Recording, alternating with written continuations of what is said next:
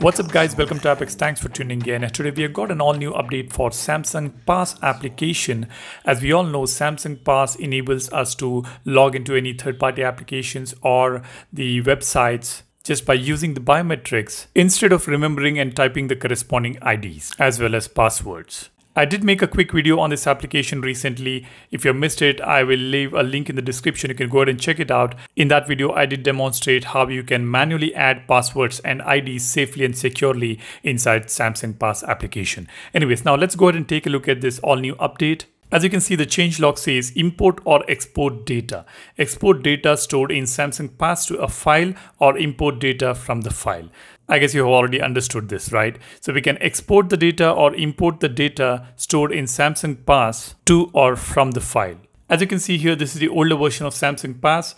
There is a notification here on the top right corner. When I tap on this and go to settings, it says a new version of Samsung Pass is available. So I'm yet to update this on this particular device here, whereas on Note 20 Ultra I have already updated it. So let's go ahead and open the application and see what's new here. As you can see on the older version, this is how the interface looks. And on the new Samsung Pass, we have got a different interface altogether, just that the layout is different here. As you can see, we have IDs and passwords, under which we have apps, websites, and manually added passwords and IDs. Then we have private info, we have got payments, addresses, and notes. So if you have added any of these information here, it will be displayed under this private information. I think I prefer the previous version itself. That layout was looking much better.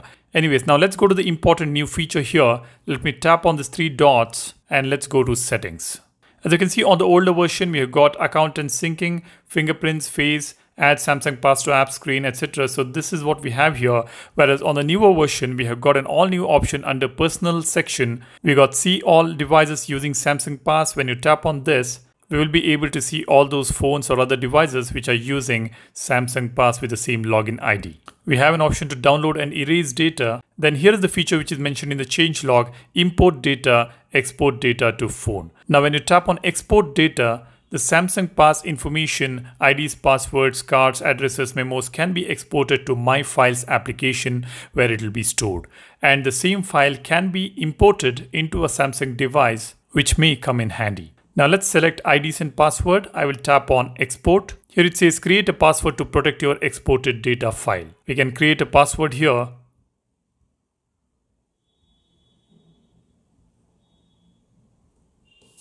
I'll just tap on continue. Now the data is exporting here.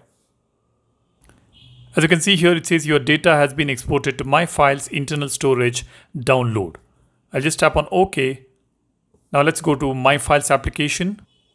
Let me tap on downloads. Here you can see Samsung Pass file is saved over here. We can't really open this file now. You can only import this file on Samsung Pass. I can share the same file to another device of mine where I have logged in from a different account, and perhaps I can import that particular file into that phone as well. That is what this feature is all about. And at times this feature may come in handy. That's all I want to share in this video. I hope you have got the update. If you haven't got it, go to Samsung Pass and check the notifications, or you can go to Galaxy Store and see if there is any updates available for your application. I will also leave a link for this app in the description below. That's all I want to share here. Let me know your thoughts about it in the comment section below.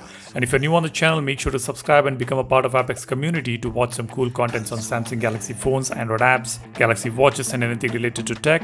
Thanks a lot for watching. You guys take care and stay safe. I will see you in the next one. Cheers. Bye-bye.